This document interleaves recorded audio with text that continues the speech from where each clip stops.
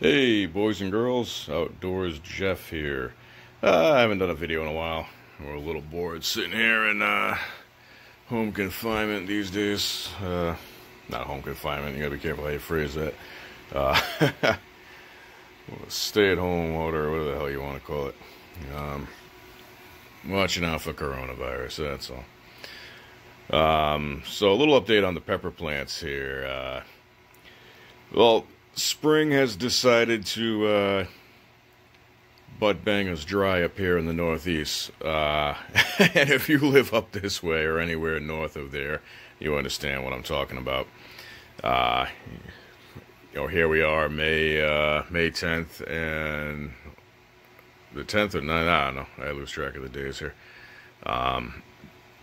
We're at like low 40s for a high. Northern end of the state had snow. It is just ridiculous. People's crops should be in the ground by now, and this is just ridiculous. So I had a bunch of pepper plants, weren't doing so well. They were getting they're getting root bound, probably a little too heavy on the fertilizer, keeping them going in here over the winter. And what started happening, it's certain things like here, we see some yellow spots on the leaves here. This was one of the issues that we started getting, like on this jalapeno.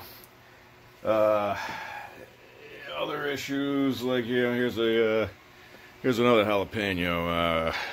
You see the curling leaves. Was not a moisture issue. It wasn't a light issue, and it was getting fertilizer, so it had to be too much fertilizer, possibly causing them to curl.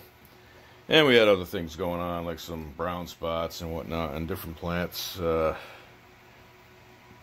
leaf dropping, and things of the like. So what we did was we took a bunch of 1-gallon pots today, and I was able to fit 18 of them in this grow tent here.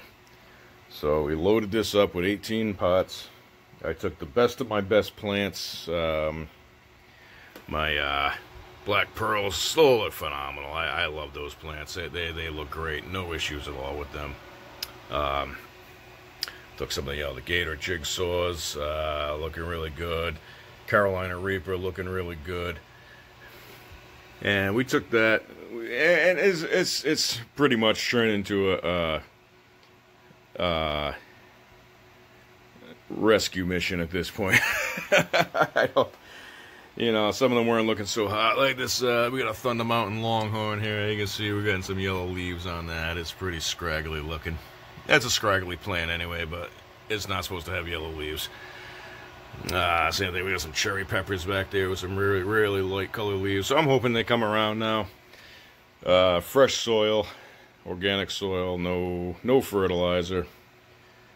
We're still running the lights up here. Got 2 lights going. Temp's been good, humidity's good. Well, it's been open for like a couple hours now while I'm working on this, so humidity level's down.